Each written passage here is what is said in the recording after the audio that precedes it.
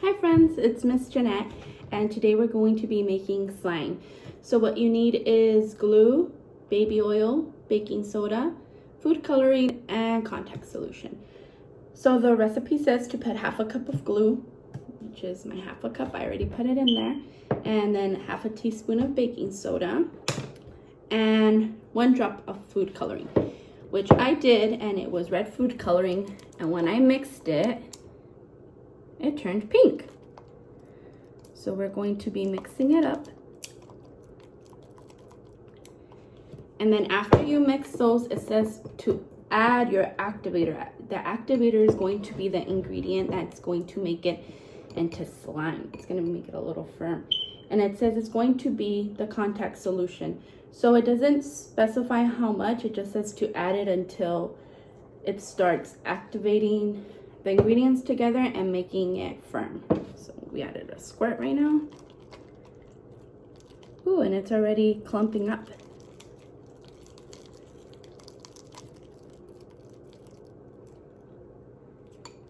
And then it's still sticking to the bowl, so we're gonna add some more.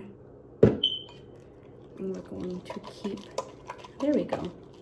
It's starting to clump up some more.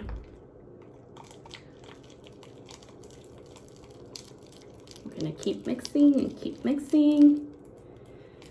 It says if it's still sticking to the bowl to keep adding. So I'm gonna add a little more till you make it very firm.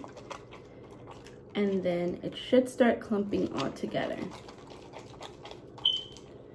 which it looks like it is. So now it's all over my spoon. So the baby oil is optional, but it says that if we add baby oil, it keeps it from getting all mushy and sticky to our fingers. So we're gonna add a little bit. And we're gonna mix it.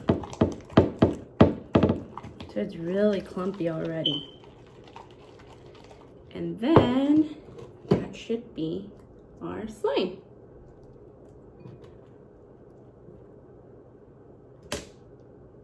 Ooh.